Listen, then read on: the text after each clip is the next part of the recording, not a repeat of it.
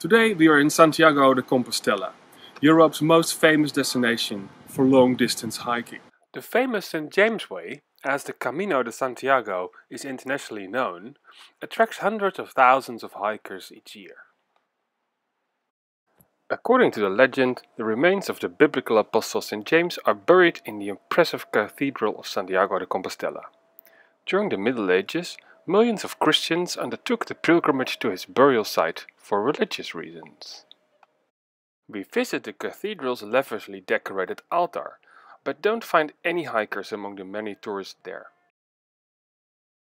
Instead, groups of hikers gather in the square in front of the cathedral and celebrate their arrival with wine, hugs, and dance. We ask why they hike the trail.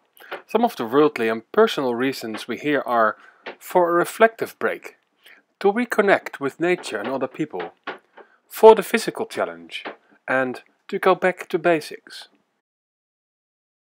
These answers reveal that hiking is sustainable in a number of ways. We reflect on this in Finisterre, the official end of the Camino. First, hiking brings us close to nature. Following hiking trails, we traverse dense forests and discover spectacular beaches. It increases our appreciation of nature's beauty and inspires us to pick up trash we find. Second, it is a mode of transport that is easy, cheap, and emission-free.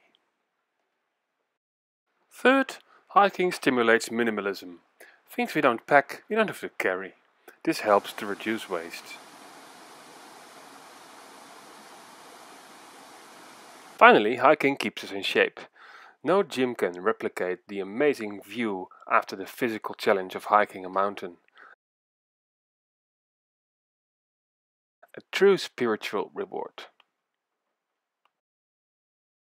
With so many sustainability benefits, we invite you to get hooked on hiking too.